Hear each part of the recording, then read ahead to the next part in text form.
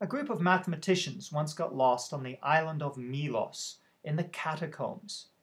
They wandered for days and days, contenting themselves not with food or water, but by thinking about the prime number catacombs of William Paulsen. This is how they work. In order to move around the primary number catacombs, you need to be able to take your prime number and put it into binary. How do you do that?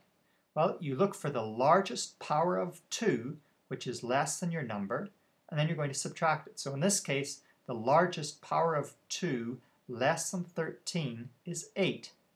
So I'm going to subtract that. 13 minus 8, that's going to be equal to 5. And then I'm going to repeat it. So 5 minus 4 is equal to 1. So I don't need any 2's. And so that is 13 in binary. It's 8 plus 4 plus 1. 1, 1, 0, 1. Let's do it again, this time for 103. So in this case, the largest power of 2 that is less than 103 is 64. So we take 103 minus 64, that's 39. 39 minus 32, that's minus 4, and we've got it. So 103 is equal to 64 plus 32 plus 4 plus 2 plus 1. In order to move through the prime number maze, you need to know which rooms are connected to one another. And those rooms are ones that only differ with one digit in their binary representation. So in this case, 103, you could replace that 1 with a 0, and you could end up with 71. So 71 and 103 are connected. Let's look at another possibility.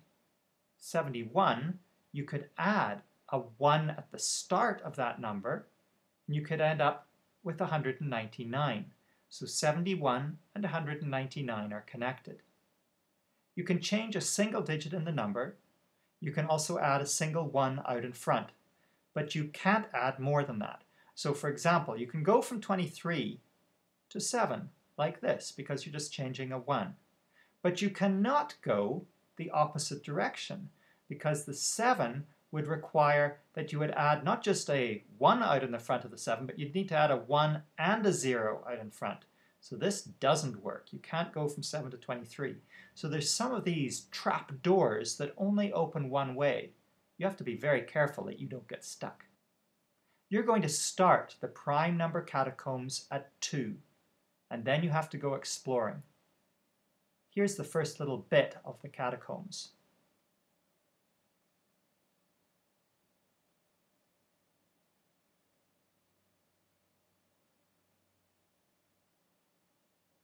And here, you can keep on going. So I'm giving you that hint if you want to keep on exploring.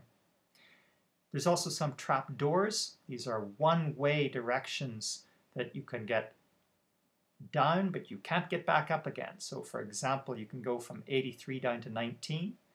That's one way. You can go from 19 down to 3. That's one way, but you can't get back up again directly. There's lots of puzzles and problems surrounding the prime number catacombs. Here's 4 of them. The first one is the easiest. The other 3 are either impossible or unsolved. So the first one might take an average class a week to solve. So by no means is it easy. But there are 2 numbers under 100 that you can get to, but you can't get out of.